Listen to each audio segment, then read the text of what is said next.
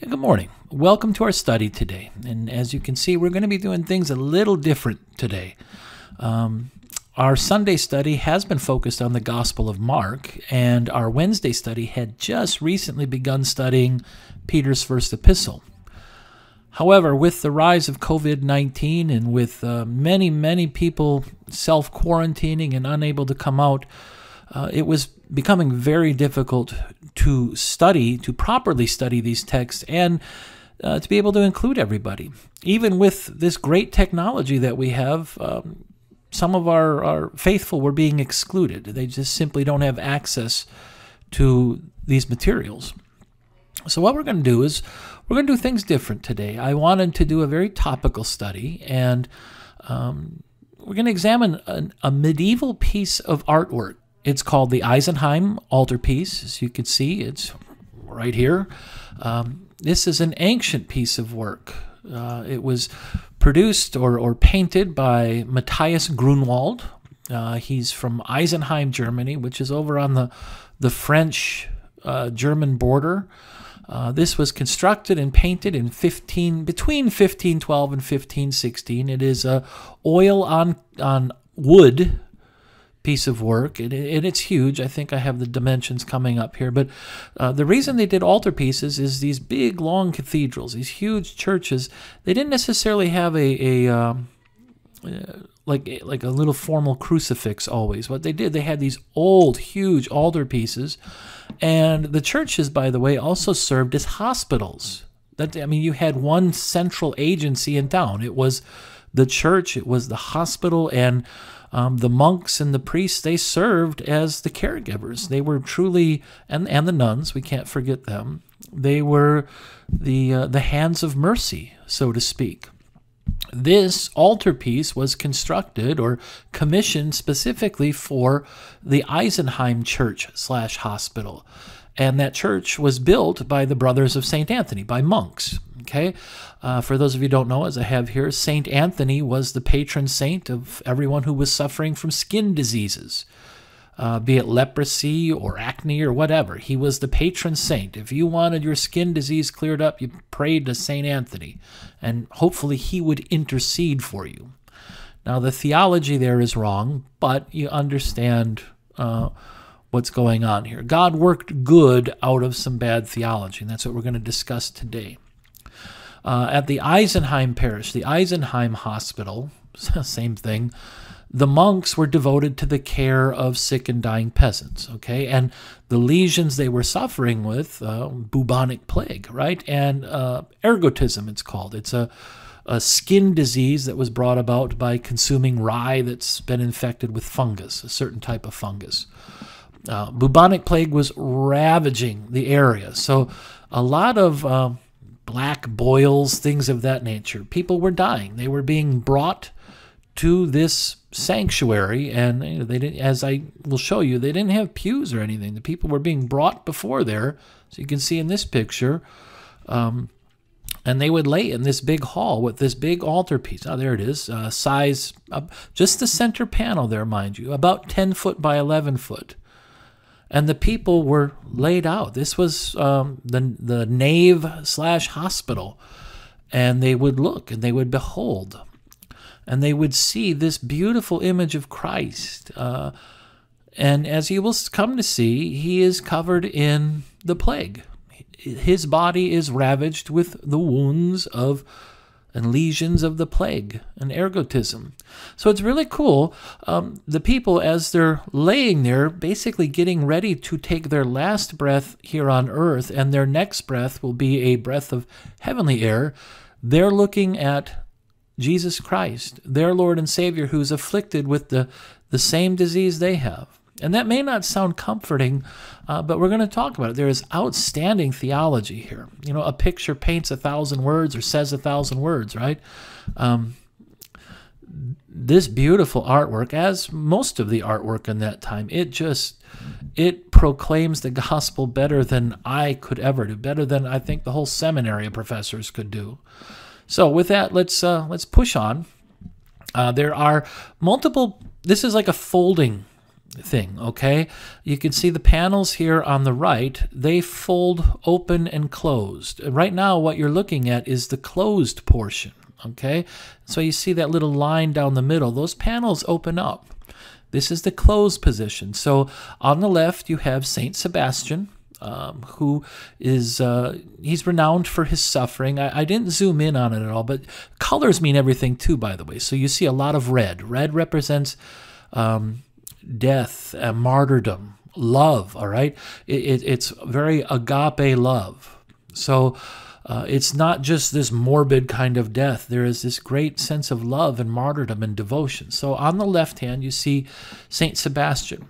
Now, if I would have zoomed in, you could see specifically he is pierced with arrows, filled with arrows. That's allegedly, or the legend has it, that's how he was put to death. He was basically facing a firing squad of archers. So there he stands, victorious, pierced with arrows, but alive and well. And on the right, then, you have Saint Anthony, the patron saint, Saint Anthony. He's covered in red, and he's the one for whom, you know, the brothers are devoted to the order of Saint Anthony, and they built this church, this hospital. And then in the center, you have the crucifixion of Christ.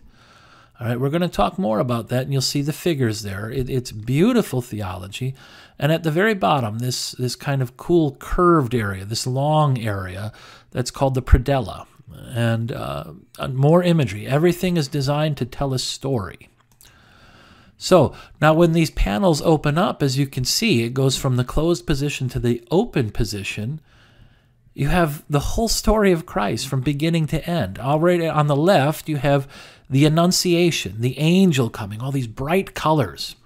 Can you see the difference between the bright colors of Christ and then the dark colors of his death? It's beautiful stuff. So on the left, you have these very joyous colors. The angel is appearing to Mary. Mary is portrayed as this young girl, and she's got this dark navy blue / green dress on. You know, it's full of hope. It's full of life. Green represents life, like a garden. Okay, so you can see the angel coming to her and announcing this, and she's reading the Bible. That's what's on her lap there, if you look closely. So you have the Annunciation to the Virgin. In the big center panel, you have basically the nativity scene, right? You have all of heaven and earth is rejoicing. You have the wise men and everything coming to visit Mary, and Mary there is on the right side of the center panel with the baby Jesus. The colors, again, mean everything. You have this great martyrdom and love, unconditional love, and the blue of royalty and hope. If you look up there, you have God the Father smiling down upon his Son. And then on the right, you have the resurrection panel. And we're going to put our focus there today. So you have the whole timeline, right? The Annunciation, the birth, and the resurrection. And when you close it, you have the death of Jesus. And I do love how Grunwald set this up. And at the bottom, obviously, we have always the death or the body of Christ. The Corpus Christi is always ever before us, because without the death of Christ, we have nothing, right? There's an old Lutheran forefather who said this, that I love the saying. I've been actually thinking about it the last few days since Easter. Jesus Christ has risen from the dead. He died and rose from the dead. Nothing else matters. And then he also goes on to say, if Jesus Christ has not risen from the dead, nothing else matters. It's really a cool way of looking at it, right? But here you have the Corpus Christi in the predella. It's ever before us. And I like the way that Grunwald set this up, because when the panels are closed, you only see the crucified Christ. When the panels are open, you see the resurrected Christ. You know, there's this mystery. We know the other side of it, but you never see both sides together. Kind of like the life we're living right now, right? You know, we see the ugly side of things, but we never see in full, at least, the resurrection. We know it's there.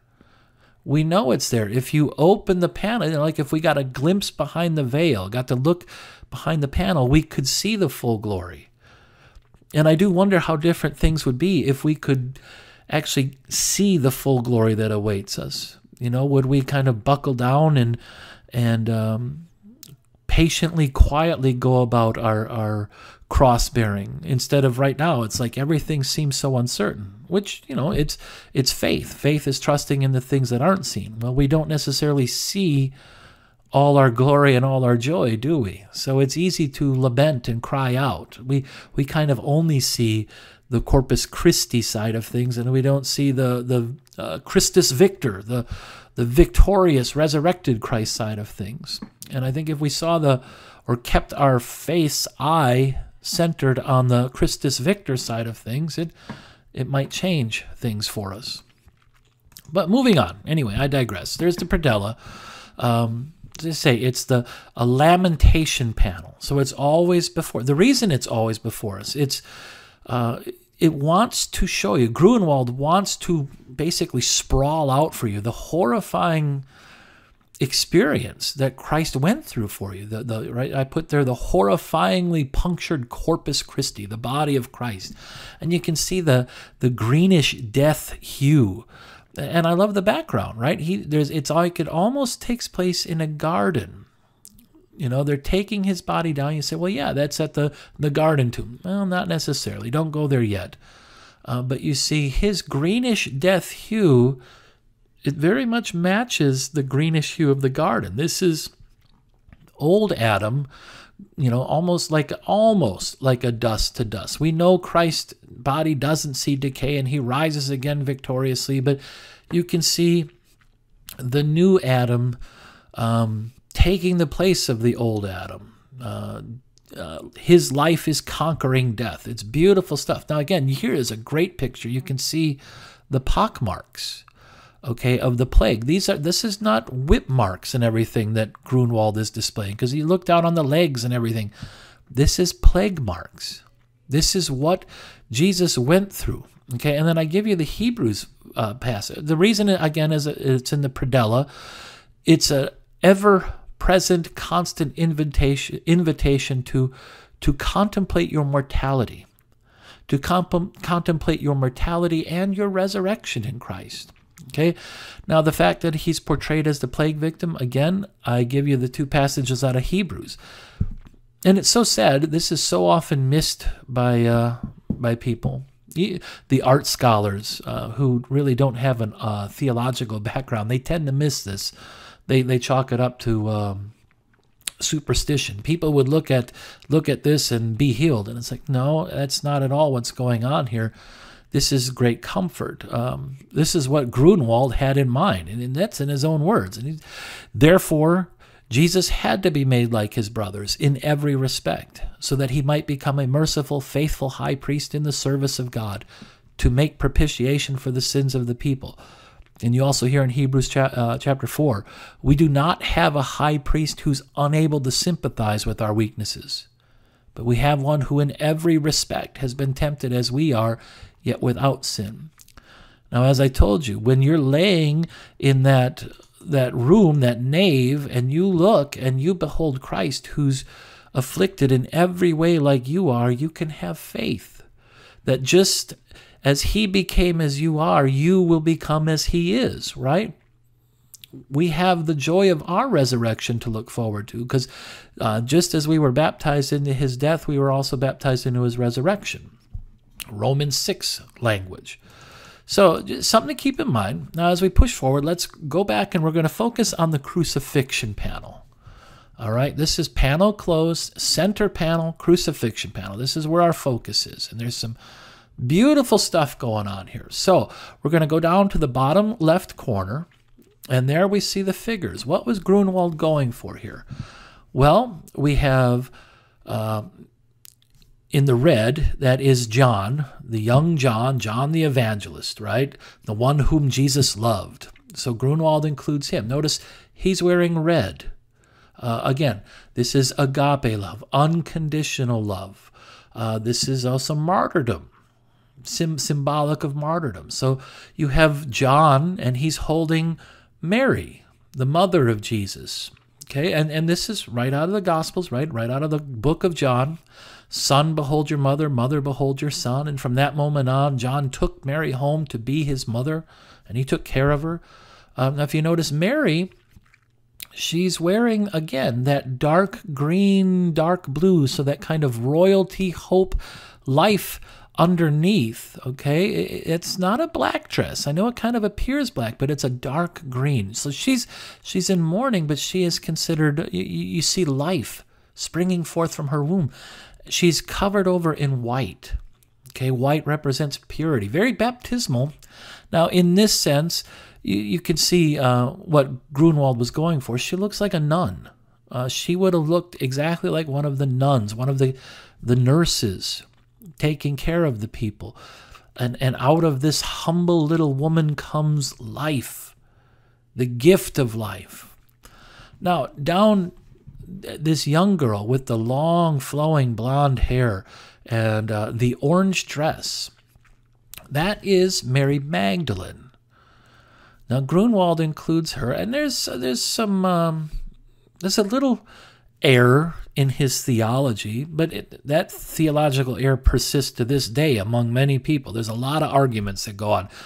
Mary Magdalene, as you can see, she's got this little alabaster flask there. Now, you say, well, that's not the traditional alabaster flask. Those of you who might know your history, your art history, whatever you want to call it, no, that is not the traditional looking Roman Hebrew alabaster flask.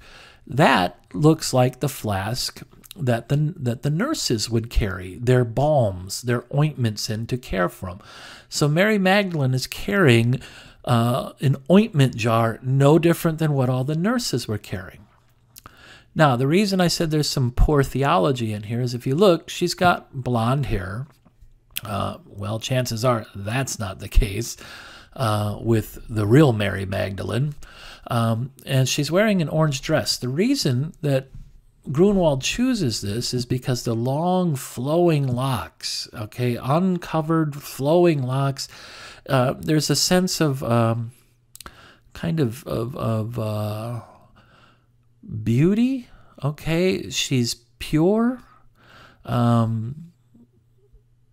A woman back then would cover her hair because she was of maritable age or of marriage, okay?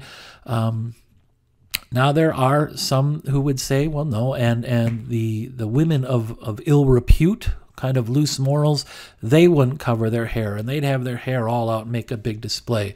And a lot of people like to think that Mary Magdalene was a prostitute, and that is simply not backed up anywhere in Scripture. We are told that Jesus had exorcised 7 demons from her, and that she was with them all the time, but we're never told that she was a prostitute, ever. A lot of people look to Luke chapter... This is another reason, by the way, she's portrayed here. This is lore. This is legend. Okay, she's portrayed wearing an orange dress. There's a combination of the red and yellow, right? Just mix your colors there, kindergartners. Red and yellow make orange. Yellow was the color of prostitutes. That was like the official color. If you were a prostitute, you had to wear yellow. So the thought is that Grunwald purposely puts her in this long flowing orange robe because, yes, she's this faithful martyr with great love for Jesus, but she's also a prostitute. So with her long flowing seductress type of hair and her orange thing, her orange dress, she is the woman, they say, out of Luke chapter 7, who shows up and cries and anoints Jesus' feet with her alabaster flask, and she wets his feet with tears and dries his feet with her long hair. That's what Grunwald's going for. She's kneeling down, okay? Her posture is very short in comparison to everybody else, to show how life is short. Again, there's lots of symbolism here. Now, is this really Mary Magdalene? Well, first off, did Mary Magdalene look like that? No. Is it Mary Magdalene in the sense that she's the woman in Luke chapter 7? I don't think so. I don't think so at all. As a matter of fact, if you look, the woman in Luke chapter 7 is anonymous. The woman out of Matthew and Mark chapter 14, we know that that's Mary, the sister of Martha. And Mary Magdalene is somebody completely different. Does it matter? No, it doesn't matter. Again, we're looking for what he's going for, what the theology that Grunwald's trying to teach her. And there is outstanding theology just in this little portion. Now, if we switch to the right-hand corner, here's where you see that there's great theology, and yet it is completely what I call, well, not what I call, the term is anachronistic. You can hear the word chronology in there, so timeline-wise, and then ana means kind of above or out of. So to be anachronistic means it's out of time. It doesn't work. John the Baptist was obviously not present at Jesus' crucifixion. John the Baptist had been beheaded about a year before, maybe even a year and a half before the crucifixion of Jesus. But you can see the good theology here. That's why, can Mary Magdalene have yellow hair, and can Mary Magdalene be portrayed as this kind of every woman or sinful woman who's so thankful for her sins and cries and wets Jesus' feet? Sure, all of this works. Now, if we see, this is John the Baptist, and he's holding in his book, holding in his hand the Word of God, and he's pointing to the crucified Christ. This is really cool. The one who is being put to death, the one who's covered in plague sores. And John the Baptist is pointing to him and saying in the Latin there, Ilium oportat crescere me autem manui, which means he must increase and I must decrease. Now, you need to think about that. He is pointing to the plague-ridden crucified Jesus and says, he must increase and I must decrease. I must lower myself to this, because behold, the Lamb of God who takes away the sin of the world, right? And then we look down there, and again, John the Baptist is wearing red, representing the agape love, the martyrdom aspect. We see the Lamb, that innocent Lamb of God who takes away the sin of the world. You know, very Revelation language there. He's bearing the cross, was dead but now lives, right? And if you look very closely at the Lamb's chest, out of his chest is coming blood dripping into the chalice. So when we look to Christ, we see the living one, you know, who's still, out of his side comes water and blood, right? So you have baptism, you have communion. The blood and water out of Christ's riven side is still flowing forth to us today. Beautiful confession. Now, Christ's feet and the blood. I did want to point this out. You see fresh blood. I love what Grunwald's going for here. There's fresh blood, obviously, the red, bright red. There's also, you'd have to get very close to this, but you can see layers and layers of like old, dry blood, all right? There's this sense that Grunwald is trying to tell you that Jesus has been doing this. He's been walking this death march since the Garden of Eden, hasn't he? When the Father promises that, yes, you may strike his heel, but he is going to crush your head. Our Lord has been walking this path to take our place since the foundation, since that first fall into sin. So you've got all this blood caked up and caked up and caked up, and now it's finally, there's the fresh blood coming out through the nail wound, right? Again, beautiful stuff. I love what he's going for here. Now, finally, we can center up here on the panel. Put all the focus on Christ, right? You see at the top, that plaque, INRI, I-N-R-I. That's just Latin shorthand, kind of like NASA. I believe that's called an anagram. National Aeronautical Space Administration, okay? NASA, well, INRI is the same thing. Jesus Nazarenos Rex Judarum, Jesus of Nazareth, King of the Jews. Now, look at just the details here are so awesome. Look at the priestly hands. He's got these, you know, kind of tormented hands. You just ran nails through the center of them. And of course, they're going to be all gnarled up and everything else, but they're in this very priestly pose. Okay, when the pastor prays to God, when he offers up intercessory prayers to God at the altar on behalf of the people, he lifts his hands up, his palms to the sky. Here you have Christ lifting up his hands as the sacrifice. He is the priest offering up the sacrifice to God, which is himself on the altar that is his cross. We could just focus on the hands and call it a day. It is so profound. Now, the hewn tree of the cross, right? It's a gnarled, hewn tree. Here you see the tree of death and the tree of life, right? The tree of the knowledge of good and evil and the tree of life wrapped up in one with Christ. So there, as I say, reference Romans then as well. You also have the old Adam and the new Adam. From the first Adam comes sin and death, and from the new Adam comes life. Now the backgrounds, the colors, the tones, all right, the river and the wilderness. If you look there's the river flowing. It's matching John the Baptist's hand, so to speak. So in allusion to baptism. John the Baptist baptizes Jesus. Jesus doesn't need baptizing, but all who are baptized into him have life, right? So you have this river representing baptism and life. This is taking place. If you look, it kind of just fades away into desert wilderness.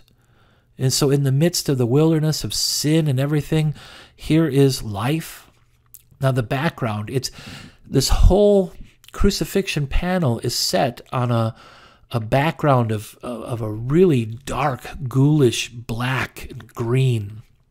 Okay, the greenish is like a death color almost. Okay, like just this very ghoulish, deathly green, and black obviously represents death. And I shouldn't even say represents, because we know from the hours of 12 noon to 3 p.m. on Good Friday, the sky was black. As Luke tells us, the sun's light failed. When your Father pulls away, when the Creator pulls away, everything left is darkness. Creation doesn't stand a chance without the Creator. So that's what we get a sense of from 12 to 3. And again, Grunewald captures this. One of the art historians I read said, this takes place at night. No, it doesn't take place at night. What he's showing is that darkness, the sun's light failed. This is the Creator pulling away, forsaking his own Son for us. Profound language. Now, the other tones and everything I want to point out, again, you can see very similar to the predella, where Jesus, kind of that green hue matches the garden color in the background, so old Adam and new Adam. Here you see again the earth. Jesus' skin tone matches very closely the earth around him, the dirt, right? Out of the dirt man was created. From dust you were created, to dust you shall return. Well, Jesus is kind of reversing the curse. He's becoming the curse for us. Really cool stuff. So now, again, I just want to focus you. You can even see the green, bluish green, kind of ghoulish lips of death that Grunewald captured on Jesus, covered in these pockmarks of plague and death. We do not have a high priest that can't relate to us, right? He knows every level of sorrow just like we do. Every bit of it. And if you look there, even his lips are this hue of death. It's haunting. It's haunting to look at. It's mesmerizing. Through the eyes of faith, it's beautiful. It really is. Now, when you open up that panel, right? So closed, it's all darkness, and it's heartrending to see what God did for us. When you open up the panel, remember what's on the far side there? The resurrection of Jesus. The resurrected Christ, in all his glory that you see there. Now notice, he still bears the wounds of the crucifixion, doesn't he? And he shows them forth. Peace, right? That's the first words out of his mouth on Easter Sunday. He appears to those self-quarantined disciples who are hiding out of fear, and the first word out of his mouth to them back from the grave, the first word is peace. And he shows them his wounds, and he says peace again. 8 days later, what does he do? He appears again to these room of disciples, and he tells Thomas, go ahead and touch my wounds and see and believe. Stop disbelieving is what he says. Do you notice how the resurrected Christ in all his glory, it's like he almost doesn't even match the crucified Christ in a way. It's like it's almost unrecognizable. From Predella Jesus, from the Jesus on the cross with his hands in writhing agony.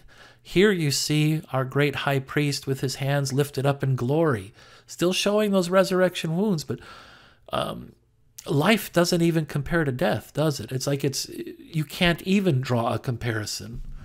The resurrected Christ almost doesn't even look like the crucified Christ, and yet he does.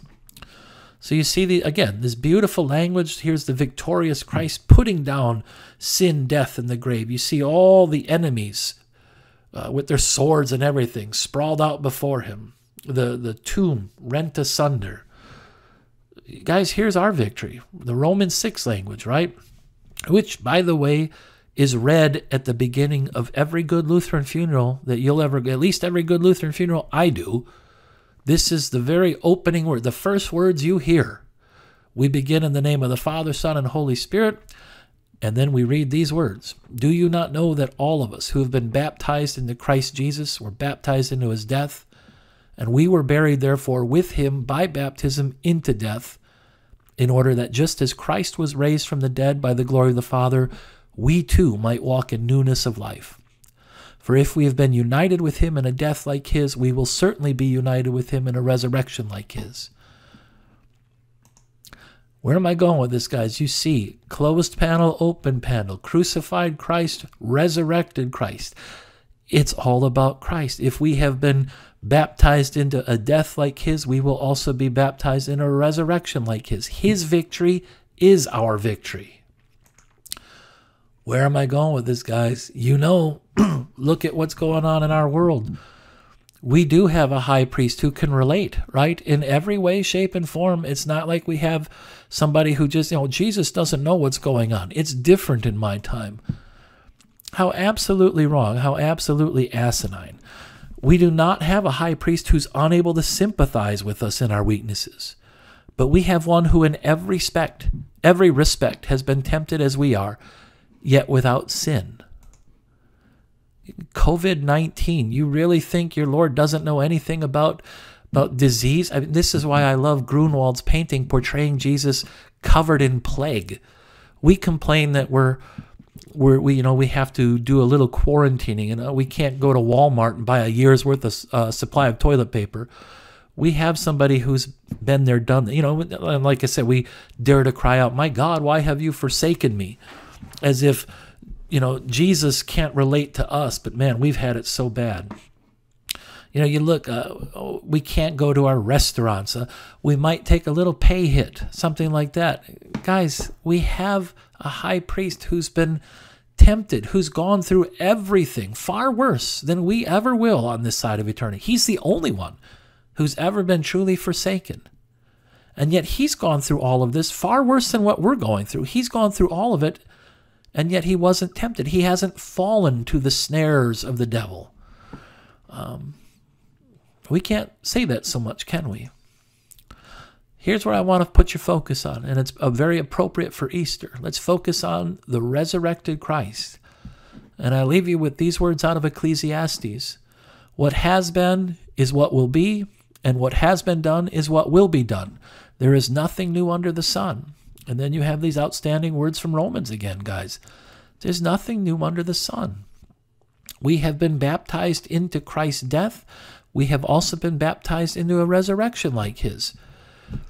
Whether you live, whether you die, and everything in between, guys, you belong to Christ. So I do hope that puts things into perspective for you as you make your way through this vale of tears that we dare to call life. Stay focused on Christ. Stay focused and rejoice because you belong to him.